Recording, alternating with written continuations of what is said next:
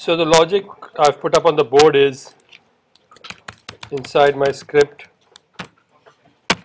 I have a random, I'm guessing, generating a random number. I need to put it in a variable called random. So I'll call it rand no is equal to, so I think it was math dot random. If I multiply it by 6 and take the ceiling value of it, I should get a random number between 1 and 6. Let's make it 10. And let me see if this works, okay? And you can see what I'm doing is I'm checking every line of code as I write it. I'm going to save this. Session for random. Let's quickly check whether it works. No, got an error. Random is not defined. Ask, of course not. It's rand number. Come here, and you can see what I'm doing. I'm looking for errors. This is what you should be doing if you really want to learn this. And especially Angel, you asked me how to learn 4. Okay, good. It's working. Good. I don't need this alert now. I've got my random number. Now I'm going to do something, and I use a do while loop because when I started programming I found it easier. I'm going to do something while. What am I going to do? I'm going to ask the user for a guess. Variable guess is equal to, I'm going to ask the prompt the user, prompt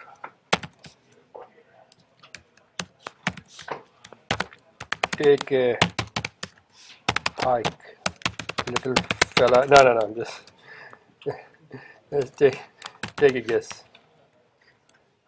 Okay, and I will give the user some prompt 0 to 10.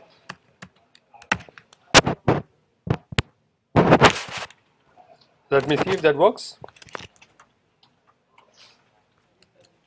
No.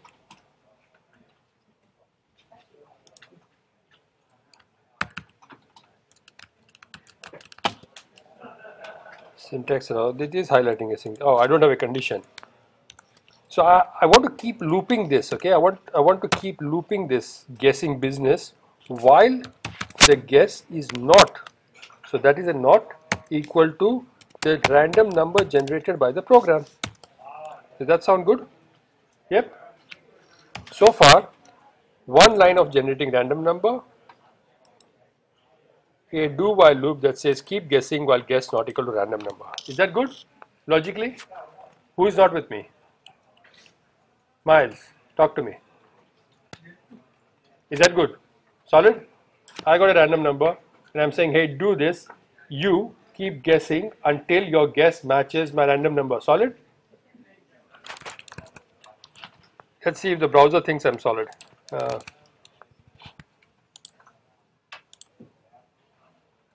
So take a guess. 5. Did I guess it right? 6, 7.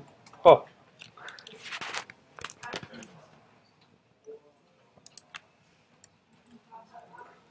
Let me see if it's working. So I'm just going to see what random number I'm generating. I'm generating 9. Take a guess. 1, 2, 3, 4, 5, 6, 7, 8. I won't give it 9. I'll give it 10, 11. I'll give it 9. Oh, I cheated. Good.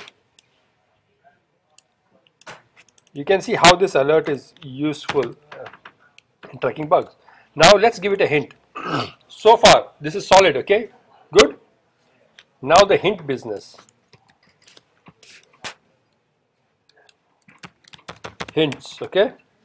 If guess is greater than random number. Any clues why I'm generating the random number outside the loop?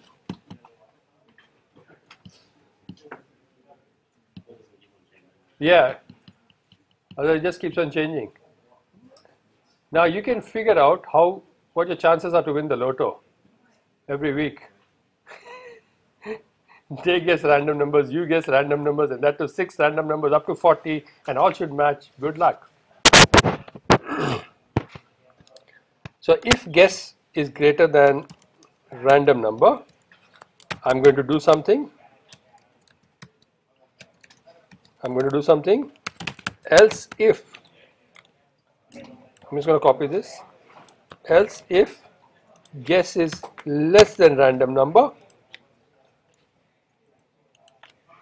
I'm going to do something,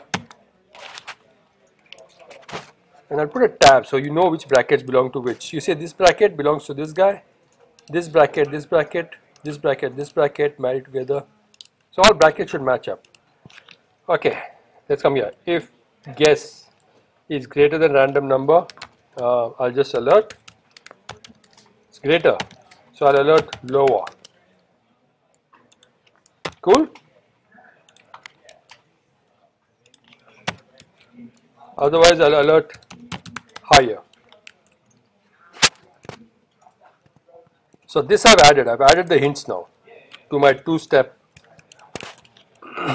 code, three-step code. Now I go 5, higher, 7, higher, 8, higher, 9, higher, 10. Oh, I was trying to do a binary. Okay, so that works. Now let me throw in the count. Let's have a new variable called count 0. Now every time the user takes a guess, that is one count, right? So I say count plus equals 1. Okay? And once the guess business is over, I'm going to say document.write